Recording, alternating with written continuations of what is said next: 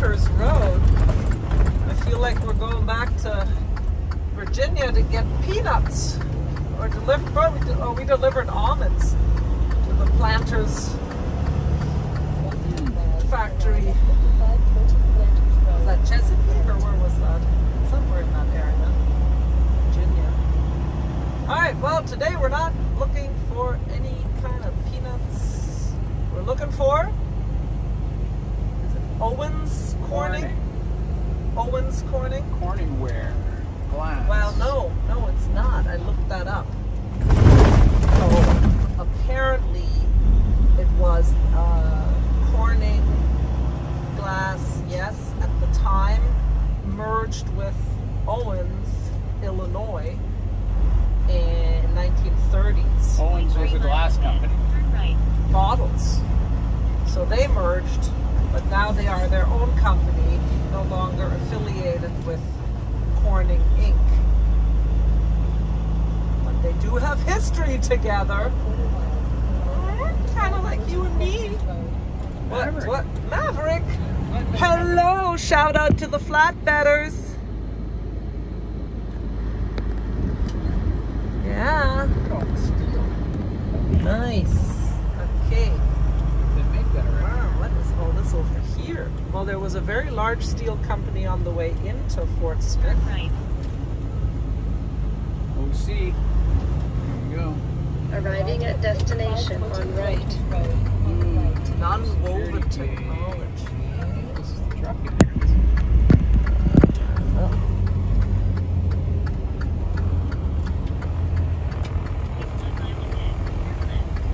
Oh, gate's going up. They see you coming. Let's Class see. treatment for CRETE. All visitors are expected to report and sign in. 6 to 5.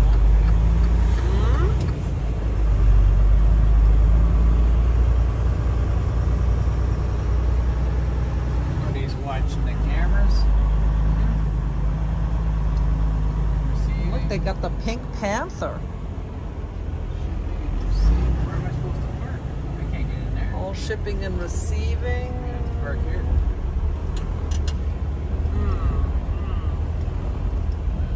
Driving a truck in there. No. This is not good. Okay.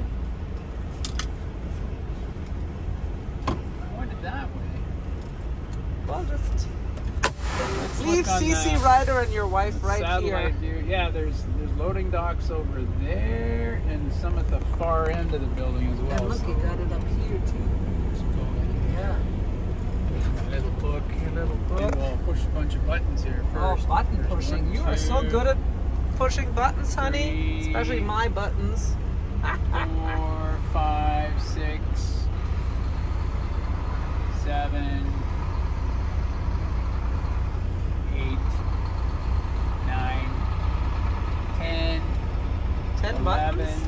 11 buttons? Yeah. Uh-oh, can he get around the corner here?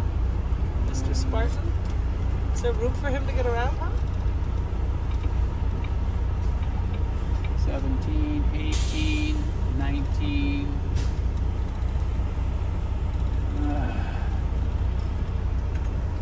Maybe not, eh? Huh?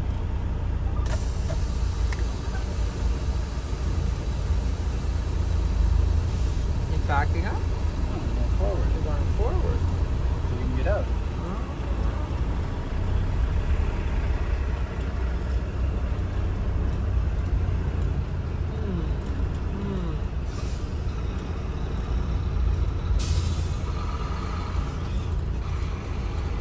Well designed What for does it trucks. say on the sign up there?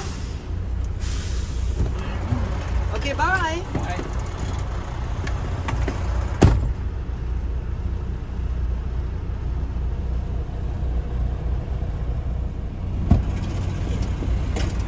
Hey, look at that cool thing up there. What cool thing up where? Yeah, that truck. That truck? Yeah, he's picking up a dumpster. Yeah. There's porta potties over there. It says Royal Thrones. You're interested. I saw that. Royal Thrones porta potties. Owens Corning requires the bill of lading signed by the driver at the time the load is picked up. Be sure also to get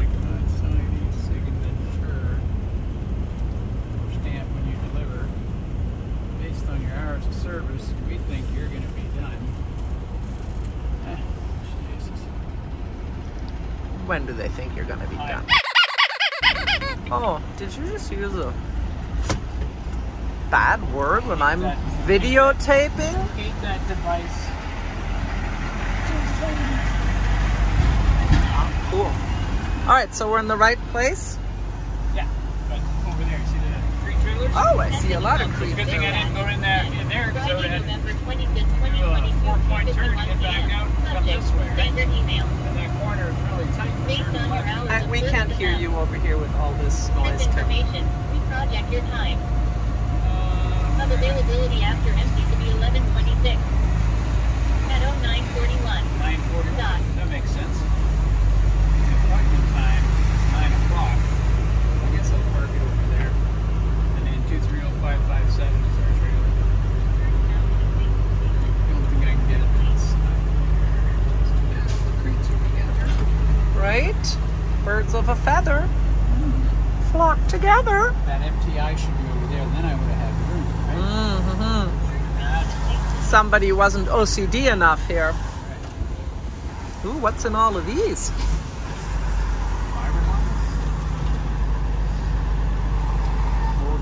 Ooh, you can do a straight back here. Wow. So, can you tell us again? We couldn't hear you earlier. What were you saying about you? Good thing you didn't pull in there, and Good thing I didn't pull in there where it looked like you're supposed to go. Well, that's where they have loading docks there, and the shipping office is there. But I stayed out on the lane. If I had turned in and walked over to the shipping office, then I had to come here. I would have had to do like a crazy 4-point turn to get out of there, and then making a left to come this way was really tight because of the shape of the curb. unless you could have gone around the back of the building, no? No. No? You Okay. gotta turn around right there.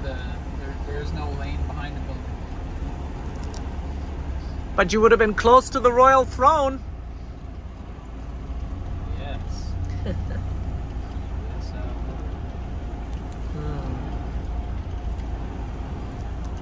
Now, what is your frustration with the ELD? Oh, it's just stupid. You push a button and then it takes a long time for it to actually react and do something. So then you've already pushed another button thinking you forgot or you didn't hit it right or something, and then it does something else that you didn't.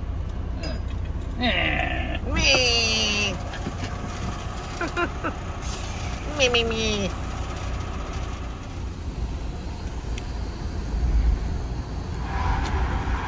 Uh-oh. Hey, I see an entire container of MSG over there.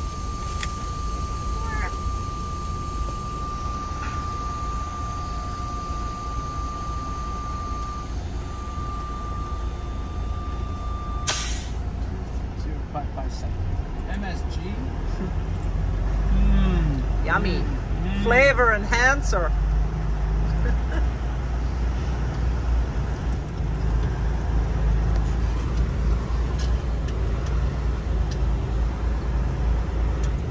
Oh, yeah, it looks like fiberglass. Fiberglass thread. Yes, it does. Oh. And Kevin, tell our viewers why you know about fiberglass. Fiberglass. I used to build boats.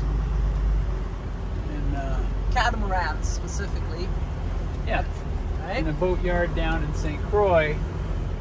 So Gold Coast yachts. we used a lot of fiberglass and epoxy resin, and it was very itchy stuff to work with, and there was a lot of dust and a lot of sanding and a lot of chemicals.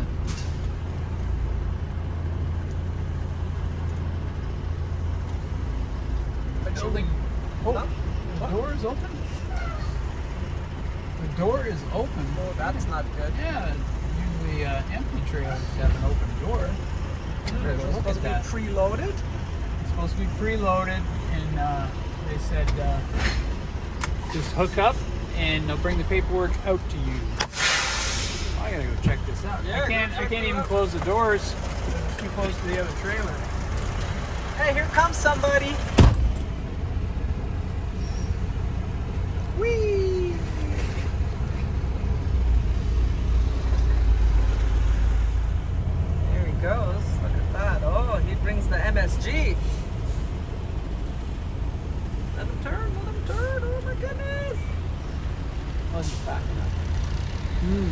So Kevin had a nice long chat with the guy that came over here to bring him the paperwork.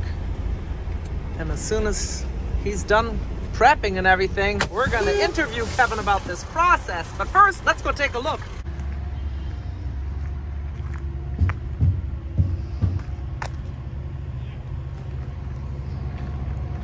I gotta go forward more. Yeah. Lights. So those are the containers that the Over there. fiberglass comes in. Yep. Interesting. I so look forward to hearing your explanation of how this whole thing works.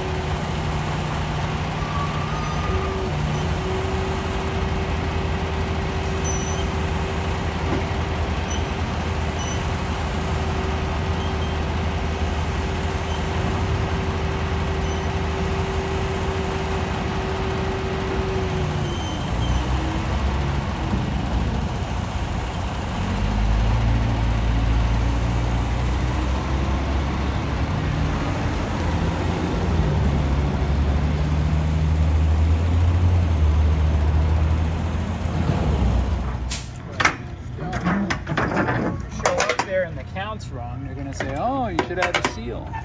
Because he did not give you a seal just now. I could put one of our seals on it. Let me look at the paperwork. Maybe it specifies. If there's a seal number on the bill of lading, then I know he forgot to give it to me. Because you guys got so busy talking about what they do here. I'm so excited to learn about it.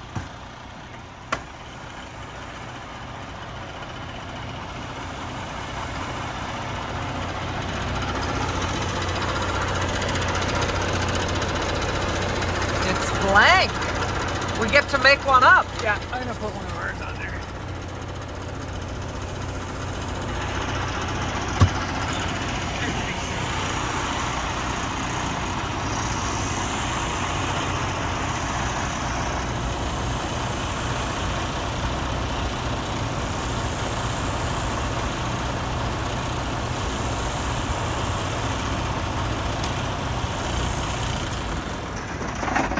Good luck.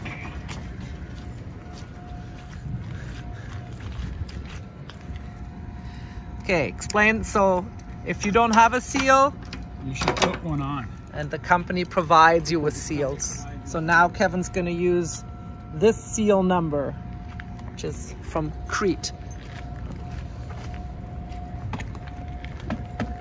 Hey, did you want to tell us something now?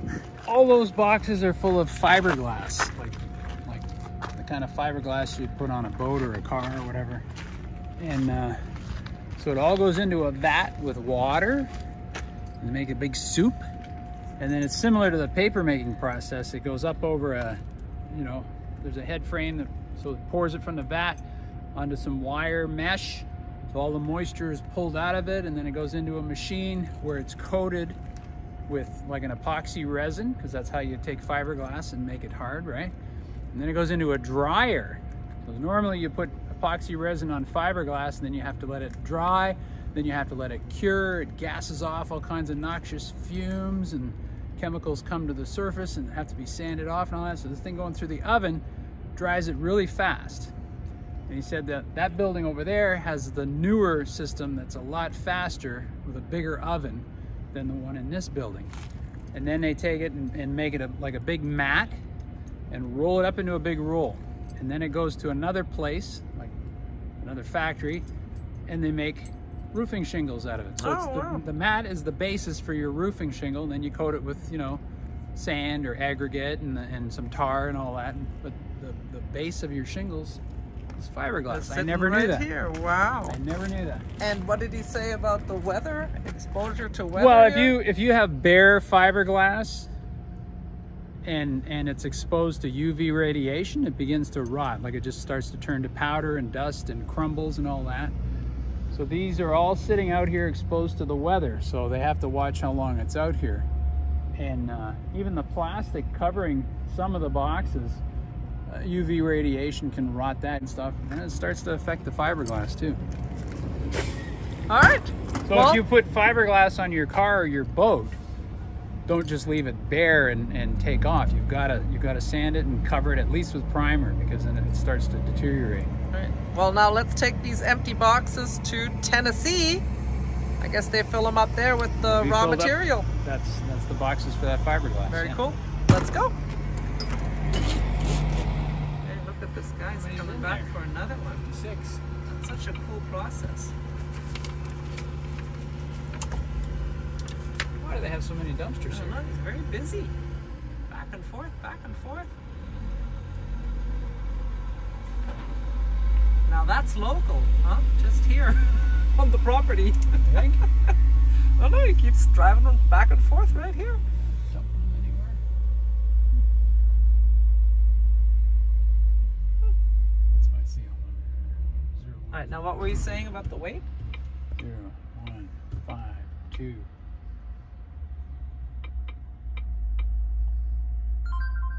Oh, stop. Ding, ding. Stop it. Asking why I've been here so long. What? We haven't been here long. 2, 3, 4, 5, 7.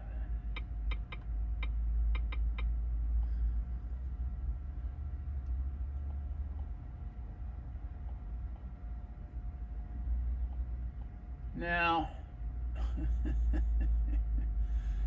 tomorrow, this load is due at 9 o'clock in the morning, right?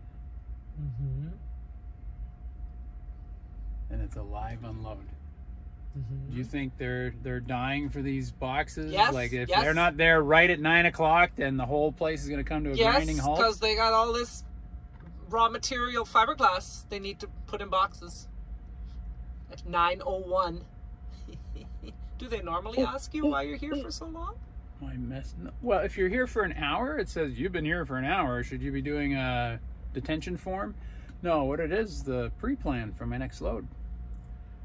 That's why they're asking. 9209, January. That's why they're asking how long you've been here. Whoa. Whoa! It says Fort Smith, Arkansas, 1127. Owens Corning, Irving, Texas. How would I... Uh-oh. We're going to go all the way to Tennessee and drop this off and Yeah. then drive 300 miles back here empty? Maybe you need to call or text, huh? Do you Seems think a little that's... bit Is that the only freight moving No, out of Tennessee? I'm sure it's a mistake, Kevin. I'm going to call her. That's... Yeah, call right now. I mean, I'm getting paid for it. Deadhead miles, but I mean, is that really a good use of your equipment? But first, tell us the weight. What were you saying about the weight? 43,000 pounds. I need What? to scale this Of like empty quick. boxes? How can Yeah, the then boxes be that Must heavy? be heavy plastic Wow. and lots of them. Maybe they So fill them with where's Arkansas rocks. the Do you think next there's rocks in scale? there? I know we passed a lot of I way have a new stations. message. New message. Sorry about that last load. Makes absolutely no sense. Yeah, we're gonna hit a weigh station before we hit a scale. Yeah. That's pretty crappy. Hey, get down. Get down on it. Yep, there's a weigh station. Get down on it. Yeah, they had a lot of them, I noticed. Plus, you're right by the border. That's why, yeah, coming out of Texas, they want to weigh you. Where am I going to scale this load? I have, no. What are we going to do about That one's that? past the scale, too. Oh, the next Oh, I know, scale, Houston. Why don't we go to next Houston? scale is at the Love's 43 miles from here, but the weigh station is only 15 miles from here. Well, hopefully they're all at home having turkey leftovers. This trailer's due for a T1. Yeah, it looks Ooh. like crap. I wonder how long it's been. So let me just make a couple of quick notes about this load here.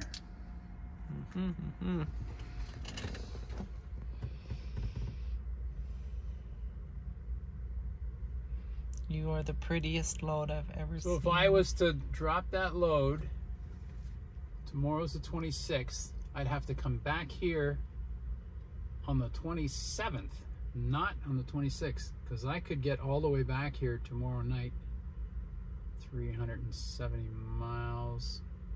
I think it's a mistake. I think they think you're here. I think they forgot about the fact that you're going back to Tennessee. The deadhead miles, 375. That's how far I am from Tennessee, where I'm going. Oh. And then pick up a load here and just take it over into Texas. Not very far either. 5 hours into Texas, near Dallas. Fascinating. So 6.5 hours empty. Maybe you're gonna become a dedicated Should I reply in Owens writing? Corning guy?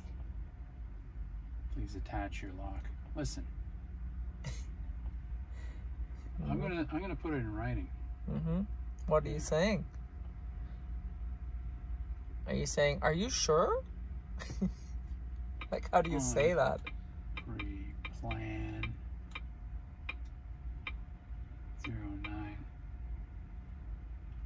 20929.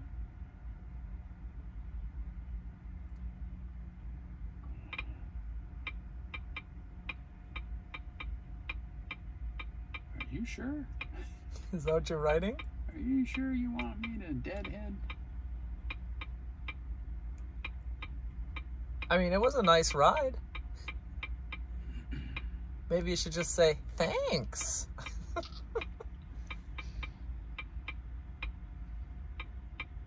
Back here. Ooh, would our reset end up here? We could go to the fort. Oh. Oh no, because we have to go to Dallas. I can't pick up until the 27th, which is going to be Sunday. Pick it up here, go to Dallas, 5 hours, and then we might be almost out of time by then. We might be doing a reset at Wilmer. Send that message. Look at the time on the clock. We're going to get there tomorrow. And then come all the way back here. Right? 6, 7, 14, 20, 21, 22, and we have 23 hours left. So we'll reset in Dallas if this is the way it's going to go. And we'll start Sunday afternoon. So let's see how they reply to that final question. You got enough to drink? You gonna do anything? Because we're about to take off here. We're not stopping for 43 minutes. I hope you're aware of that. Oh my gosh, that's a lot of pressure. Can you make it? 43 minutes. What if it's 44? All right. I think that's a long enough video. Hope you enjoyed your outing here to Fort Smith, Owens Corning, for this pickup and watching this very interesting other truck with the dumpsters. I actually did see he went out the front gate, so he's not just here, but he did shuffle a few of them around while he was here. Okay, well, thanks everybody. Hope you enjoyed today's video. If you did, hit the ELD or give it a thumbs up and put your comments and questions below. And remember, subscribe to our channel if you enjoy traveling with us, enjoy our shenanigans and antics, and want to keep learning about trucking and the roads of America.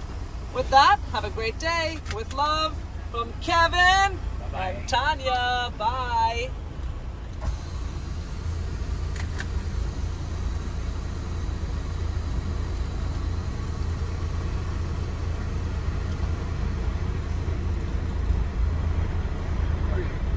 Let's go skiing. Feels heavy.